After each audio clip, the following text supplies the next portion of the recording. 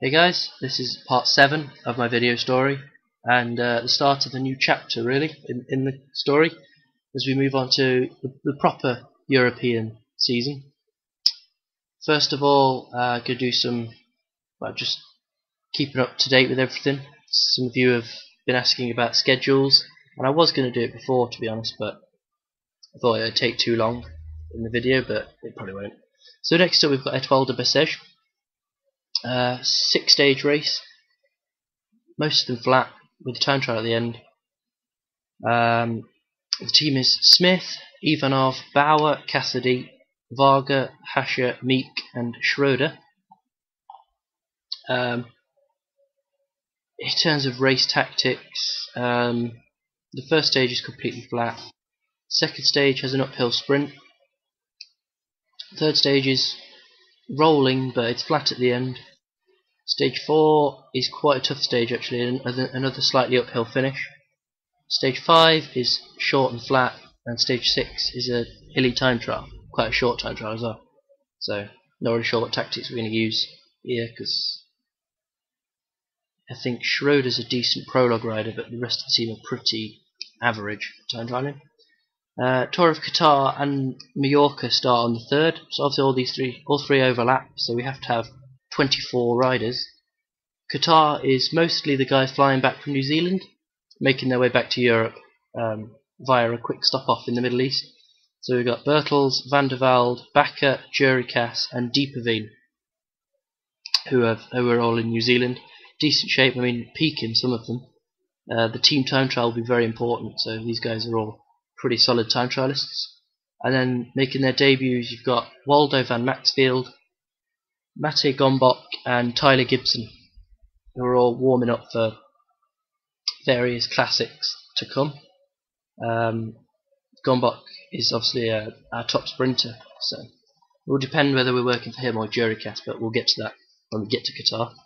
Then Mallorca is a team pretty much full of climbers, 7 climbers. We've got Douglas, Goodlock and St Ledger were the other 3 that were in New Zealand. They'll carry on here. The other 5 are all making their debuts. We've got Mujagic, Gochnauer, Rakovic and Bakili, all making their debuts, all climbers. Only one of them needs to do well, so we'll just keep attacking until one attack sticks, because there'll be some top climbers there that we won't be able to go with, but one of them has got to go and do well. And then the other rider is Stephen Kelly, who is a sprinter. He'll be on his own, obviously, on the first 2 stages, which are flat. But hopefully he can do something. It was basically between him and Gombok, who would do Qatar, who would do Mallorca. There's no real reason why Kelly's doing Mallorca and not Qatar, but we needed a sprinter there for the first 2 stages. Then we've got a week off until the Tour de Haute-Var in France. Again, it's a hilly race. Both the stages are tough, plenty of hills in them, so it'll be one for the punchy climbers. We've got Gochnauer, Mujagic, Rakovic, Cassidy, Varga, Schroeder, and then Rodriguez and Ntanga make their debuts here. Rodriguez is a climber, Ntanga's a puncher. He's preparing for the Tour of South Africa, which is obviously his home race. That will be Mike Smith, Samuel Bakili, all the 3 Africans that we've got to do in this race, obviously. Tim Bow will be the sprinter and should get some pretty good results. There's quite a few hills in this race, but they end flat most of the stages. So Smith, Bakili, Bauer, Rodriguez and Ntanga. And then making their debuts you've got Yamada, Kumano and Fisher. All starting there. I mean, fitness is going to be a difficult issue, but by then some of these guys will be a lot fitter, so it should be fine. And then the other race in February is the Beverbeek Classic, our first sort of flat 1-day classic. We've got all of our classics team here: Van der Velde, Dieperveen, Ivanov, Van Maxfield, Kelly, Varga, Gombok and Gibson. So yeah, I mean, a lot of these guys are classic specialists, so even though there's no cobbles in this race, it's good practice. It'll probably be quite windy, maybe some rain as well. So. And then the only other race we have in February is right at the end, which is the South African Time Trial Championships, which obviously will be Natanga, he can't time trial though, so he will be going for the road race, but the time trial is not really his thing. So next up is Bessèges, first stage, flat. Probably won't be too much to say. One more thing. As I'm recording this, I'm still waiting for stat upgrades. There's no rush really. Bauer's one of them. He's the only one that's racing in this race. So. But obviously, for the three that have points to spend, the longer you wait, the longer you take to reply, obviously the longer it'll take for your rider to get better. There's no time limit. It doesn't really matter if Bauer's still not improved until March, but yeah, there's no rush. If you still haven't assigned the point after like a month of game time, so by the time I get to the end of February, then I'll probably send you a PM, a final message in PM or something. And then yeah, that'll be fine. So it's Bauer, Jurikas, and Douglas. But by the time I've uploaded this, you've probably already done it, so it doesn't matter. So ignore what I said. Yeah, that's that. I'll come back when we're in this first stage of Bessèges, which, as I say, I mean, it's completely flat. It's a sprinter's race really, but the time trial at the end does mean that you're going to have to be able to time trial to win the overall. 157 kilometres, so nothing particularly long. It's quite a short time trial, so the prologue will be the relevant stat. I think Schroeder is the only one that's going to have a chance of hanging on in the time trial, but he's not a sprinter. Ivanov's okay, but better in long time trials. I think it's going to be difficult for us to win the GC. We'll just go for stage wins. And maybe some late attacks might work, you never know. People like Ivanov and Cassidy, pretty good at attacking, so we'll give that a go. So yeah, I'll come back in the race. So we've got 6 kilometres to go. Nothing's happened in the stage at all. We didn't put anyone in the break because it never really stood a chance today. Lead out wise, Cassidy is doing well, but I think because of the wind, which is very strong, and it's a headwind, I think he's kind of killing everyone. But at the moment, we're working for Bauer because Hasha's been struggling with what tiny hills there's been. So I don't know. Ivanov is some distance from Cassidy here, which is interesting. Cassidy's just riding away from everyone. I don't really know. Ivanov is just blocked by Martinez. He won't let him through. At the moment, I have the best lead out by some way. I'm really not sure what's going on here.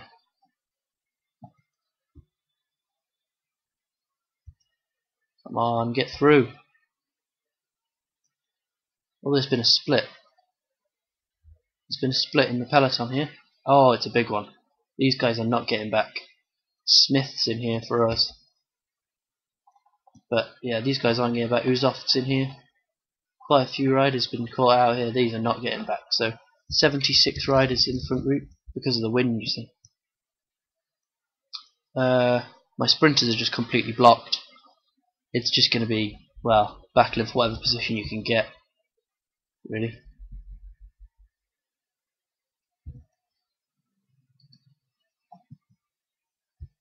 I don't know what's going on. I don't know what's going on. Follow Finney. Go on, he'll get us to the front. Ivanov is a beast. Look at him. Absolute beast. Right, here we go. So, Varga, it's time to go. Go through that big gap.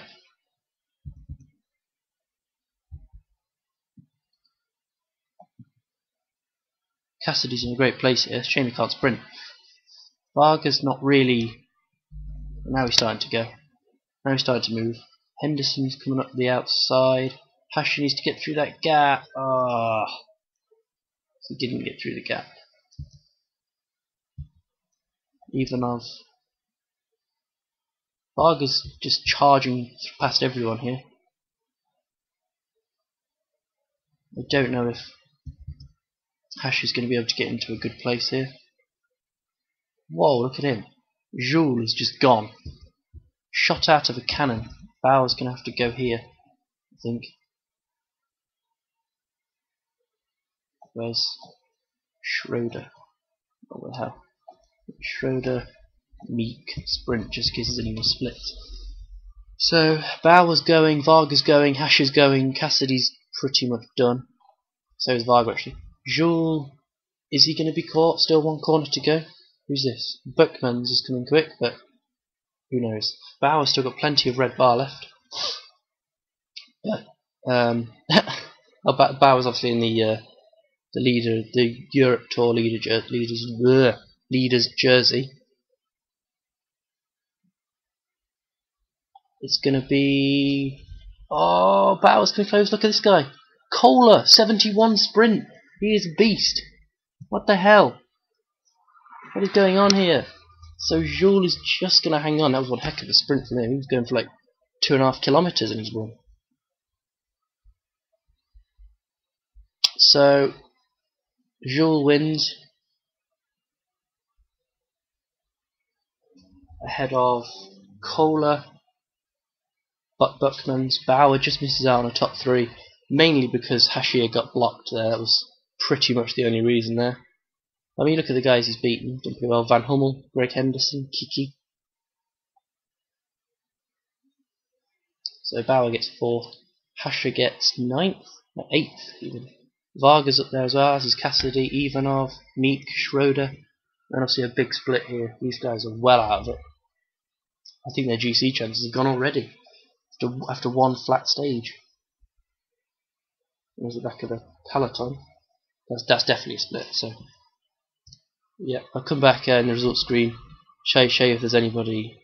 Show what big riders have lost time in here. So the results here: Fabian Baquet of Big Matt crashed. He's out. The guys that lost time: Ravar. He's a decent sprinter. It's difficult to see, because in a race like this, time tries to be most. Zaug lost some time. Anders Lund. Samuel Dumoulin. Kinziato. Urtasun. Carpets. Uzoff was in here somewhere, of course. So Ventoso. What's that? There's Mike Smith. Jose Herrada. Riblon. Stuff Riblon. Montaguti. Kump. Os. There's Uzoff. De Court. Favilli. Rojas.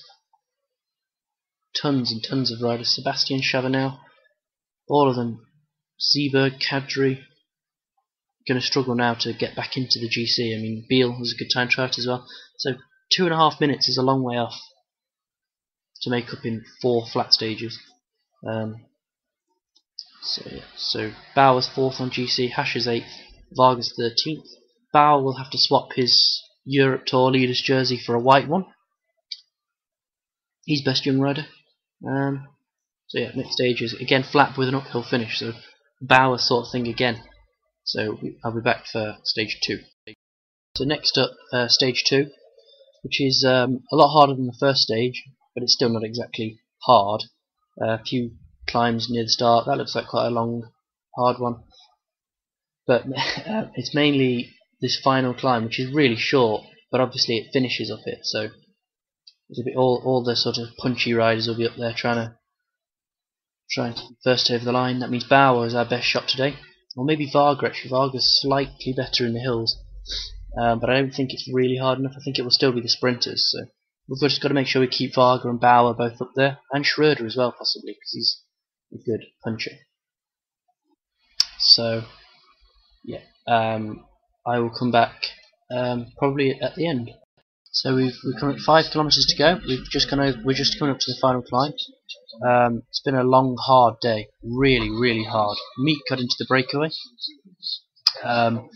Did okay, but didn't win both the mountain sprints. He won the first one, which is pretty good, but he was destroyed on the second one. He's got nothing left. He'll be dropped in a second. Bauer's been looking really strong today, and this final climb is actually harder than I thought it was. So we'll have to see how it goes. Schroeder's doing the work at the moment, getting us up alongside.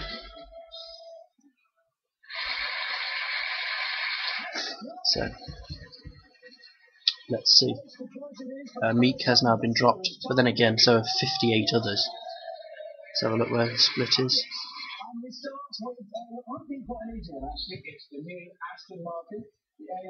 They might catch back up. It's quite a big split. Smith and Cassidy are absolutely knackered as well. Both been doing a lot of work for their leaders.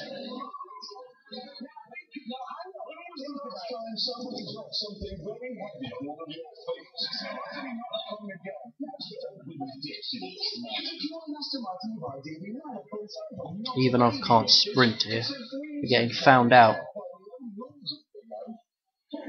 We're not even on the climb yet.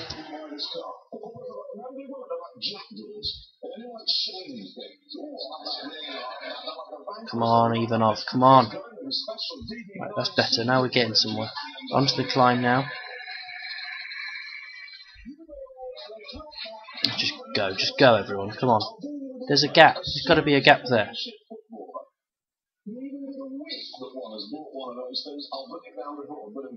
But Bauer's got through, Varga's blocked. Who's at the front? It's Dumoulin. Wow, Finney powering through. Is it going to be Vestra? That shows how hard the climb is. Vestra's going to get the win.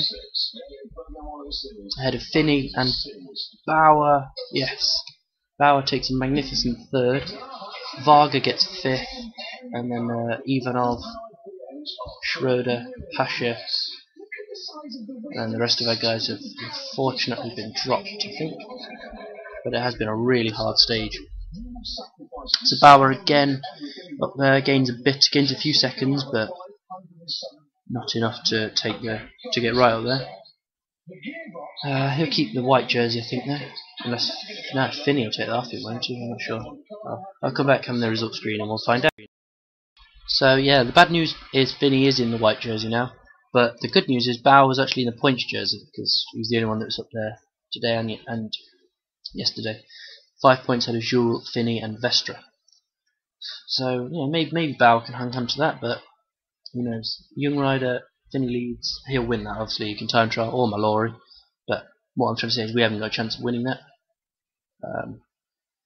See, Mountains jersey, Meek is in 6th, but 5 points off. But his GC chances have gone now, so I might as well just keep putting him in the breakaway. He finished quite a way down today. He was I think 4:45. Is this his group? No, 4:14. No, that's Mike Smith. Where the hell's Meek? No one knows. He's hiding somewhere. Meek was definitely behind Smith. Strange. You don't see him? Oh my god, he's up there. What? Oh, of course, Smith lost time yesterday, didn't he? Silly. So yeah, Meek's at 2:20. So his GC chances have gone, so he might as well. Not that he ever had a GC chance, but you might as well go in the breakaway, try and get the climbers jersey. All in all, another good day. Bauer's doing really well so far. The next stage, obviously, is flat. Surprise, surprise. But this one is a flat finish, so again, we'll see whether Hash is in better shape tomorrow. But I think his low resistance stat is really, really costing him, to be honest. So yeah, that'll be in the next video. Stage 3.